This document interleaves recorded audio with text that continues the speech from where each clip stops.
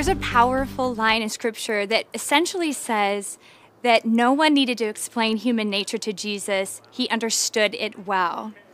And he knows that oftentimes we get very worried and anxious and fearful about a multitude of things.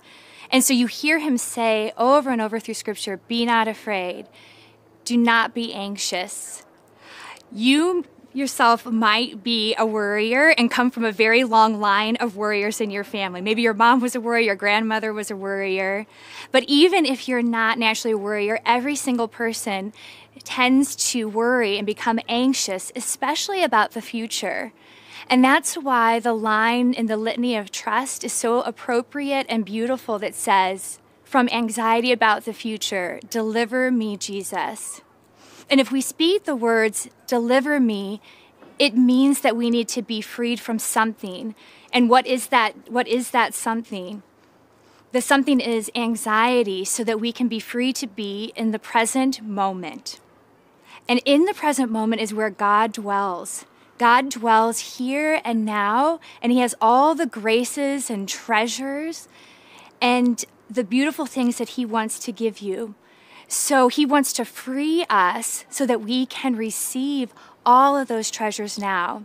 Padre Pio has a wonderful quote where he says, Lord, the past to your mercy, the present to your love, and the future to your providence.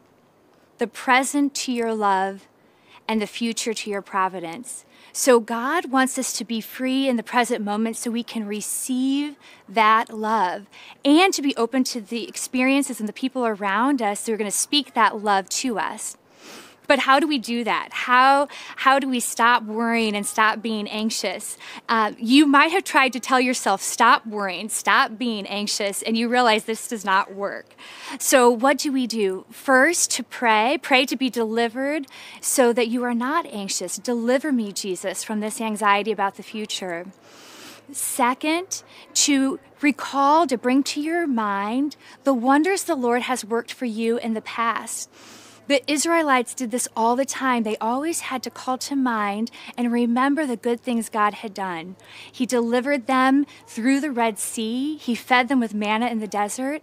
So they would say, remember the works the Lord has done for me. So to recall how he has helped in the past, even if it's the big things in the past or just today or yesterday, that God has taken care. Take truth and put it in the place of where worry is. Speak true things. What's true about this situation? Not what might be, but what is true. And what's true about God? God is a loving Father who has providential care over his children.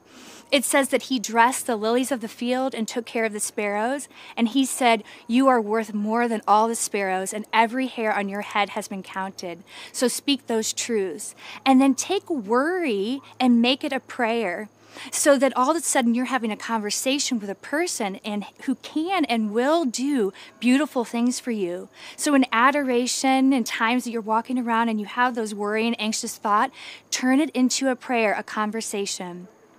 St. Peter has a beautiful line that he says in his letter, and he said, cast all your cares on him because he cares for you.